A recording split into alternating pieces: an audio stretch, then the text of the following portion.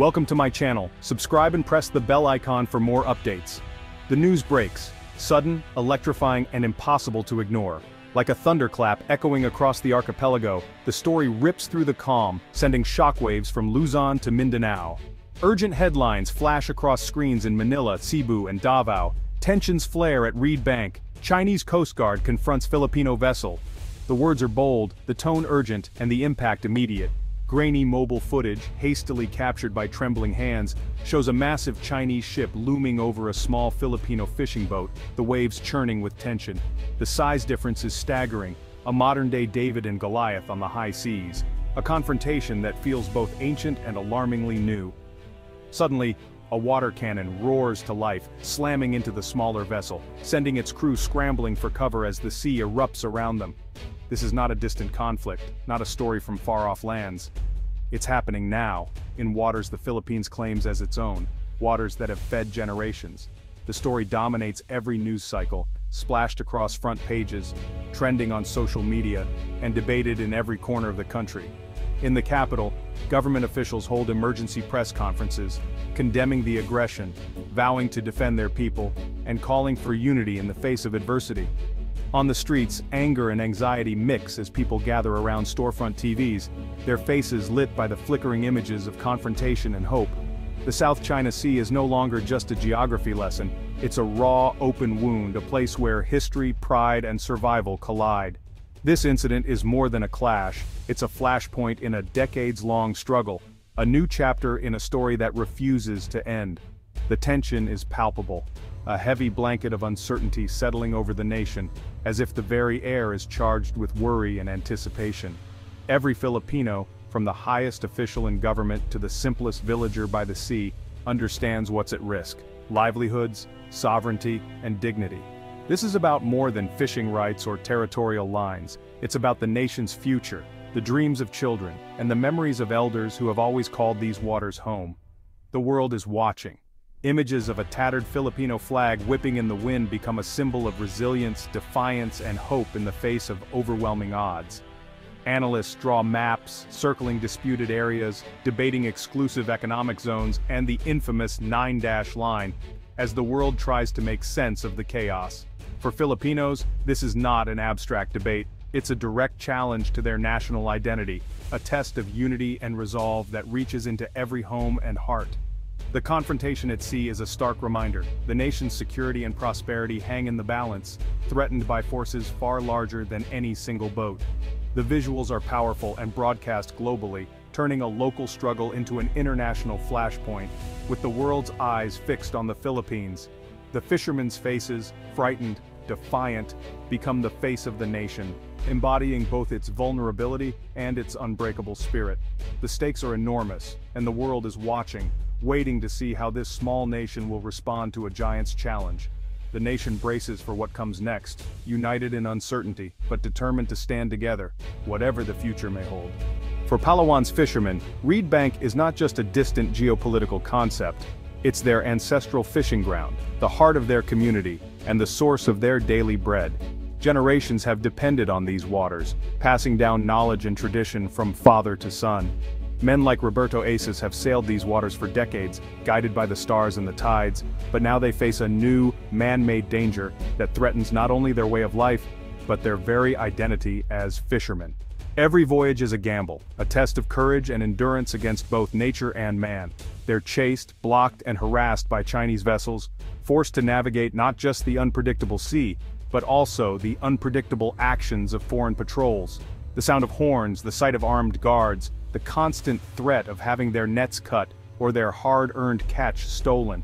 These are daily realities that haunt every trip. Forced to stay in overfished waters near shore, their incomes plummet and families suffer. The risk is immense, and the uncertainty grows with each passing day. A trip to the Spratlys can take days, with the shadow of the Chinese maritime militia looming over every horizon, making each journey a leap of faith. The psychological toll is heavy, wearing down even the most seasoned fishermen, but they keep sailing, out of necessity, out of pride, and out of love for their families. Their simple wooden boats, battered by years of use, have become symbols of Philippine sovereignty and the unbreakable will of those who depend on the sea. This daily struggle is the human face of the South China Sea dispute, a story of ordinary people caught in extraordinary circumstances. It's not about legal arguments or distant diplomacy, it's about fathers trying to feed their families, mothers waiting anxiously, and children hoping for their safe return. These fishermen are on the front lines, unwilling pawns in a high-stakes game of nations, risking everything for a chance at survival. Their resilience is a testament to the Filipino spirit, a refusal to be bullied out of what is rightfully theirs, and a determination to stand together in the face of adversity. Their fight is the nation's fight, a struggle that unites communities and inspires hope across the islands. Each journey is an act of defiance, a statement that they will not be driven away from their own seas. The world may see politics and power plays, they see survival, dignity, and the daily struggle to provide. Their courage keeps hope alive, lighting the way for future generations who may one day fish these same waters in peace. The battle for Reed Bank is fought every single day in every cast net, every anxious glance at the horizon, and every homecoming at dusk. Beneath the West Philippine Sea lies a treasure, billions of barrels of oil and trillions of cubic feet of natural gas. For the Philippines, this is more than a resource, it's a potential game changer. The Malampaya gas field is running out, threatening an energy crisis. But the West Philippine Sea could power the country for decades, ending blackouts and fueling growth. Developing these resources would create thousands of jobs and billions in government revenue.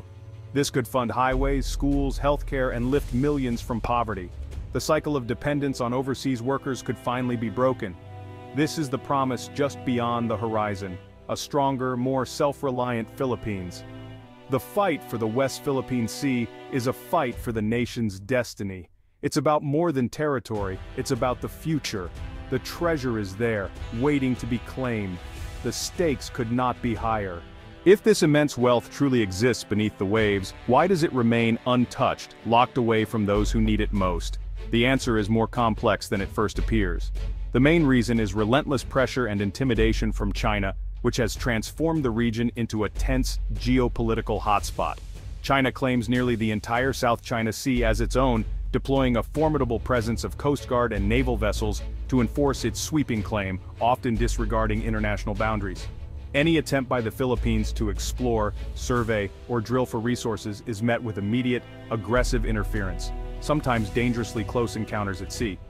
This ongoing intimidation scares off international investors and energy companies, leaving the Philippines without the capital, expertise, or advanced technology needed to develop these vast resources on its own. In 2016, the Hague Tribunal ruled decisively in favor of the Philippines, invalidating China's sweeping claims under international law. Yet, China simply rejected the ruling and continued its activities. The court, unfortunately, has no real power to enforce its decision, leaving the verdict as little more than a moral victory. So, while the Philippines holds the legal title to these waters and their riches, China remains physically present, refusing to leave or even acknowledge the ruling. Successive Philippine governments have tried diplomacy, negotiation, and public protest, but the tense standoff continues, with no clear resolution in sight. The legal victory is real and significant, but for now, the treasure beneath the sea remains frustratingly out of reach for the Filipino people. As the years pass, frustration only grows, with dreams of prosperity and national progress sitting idle beneath contested waves just beyond grasp. The nation waits, holding on to hope, for a breakthrough that will finally unlock the promise of the South China Sea. Energy insecurity is not abstract, it's felt in every Filipino home. Dependence on imports means higher bills, rising food prices, and a hidden tax on the poor. The sight of Chinese ships blocking access to resources is a blow to national pride. Small businesses suffer from unreliable power, stifling growth and opportunity. The quest for energy independence is a quest for dignity and self-respect. Fishermen fighting for their catch mirror the nation's struggle for its own resources. Both are fighting for survival and the right to benefit from what is theirs. The cost is paid in lost opportunity and pride. The fight for energy is the fight for the nation's future. Imagine a Philippines powered by its own natural gas. Brownouts end. Lights stay on in homes, schools, and hospitals. Factories run extra shifts, creating jobs and attracting investment. Young graduates find opportunities at home, not just abroad. Billions in new revenue fund modern schools, hospitals, and infrastructure. The military grows stronger, able to defend the nation's rights. This is not fantasy, it's the outcome of harnessing natural wealth. Energy independence means negotiating from strength, not desperation. The nation stands taller, proud, and empowered. This is the dream that fuels the fight for the West Philippine Sea. The benefits ripple through every sector. The future is within reach. The dream is worth fighting for. Today, the Philippines is chained to imported fossil fuels. Global crises send oil prices soaring, draining the nation's wealth. Electricity prices are among the highest in Southeast Asia, burdening families and businesses. Reliance on coal pollutes the air and harms public health. Tapping domestic natural gas would cut costs and emissions and build a bridge to renewables. Dependence creates a strategic vulnerability. A blockade could cripple the nation in weeks. This is not hypothetical, it's a real danger. The price of inaction is lost wealth, lost opportunity, and compromised security. The nation is held hostage by its own energy needs. The solution lies beneath its own seas. The Philippines need only look to its neighbors for inspiration. Malaysia and Indonesia have developed their offshore resources, standing firm against pressure. Malaysia's Petronas has made the country a global energy player, funding massive development. Indonesia defends its rights around the Natuna Islands, partnering with international firms. Their success shows that political will and strategic investment can overcome challenges. The Philippines has missed opportunities, but the path is not closed. The comparison is a call to action. The nation can still choose a new, assertive approach. The potential is waiting to be unlocked. The time for indecision is over. The Malampaya gas field is running dry. An energy crisis looms. The nation must act now. Develop the West Philippine Sea's resources with clear, courageous policy. Strengthen alliances, attract investment, and assert rights under international law. Use the wealth from oil and gas to fund a transition to renewables. Solar, wind, geothermal. Secure energy for today, and build a sustainable system for tomorrow. This is a call for bold, forward-thinking leadership. The cost of inaction is far greater than the risks of action. The nation's stability, security, and dignity depend on choices made now. The 11th hour is here. The future is in the nation's hands. It is time to act. The dream of a sovereign, prosperous Philippines is within reach.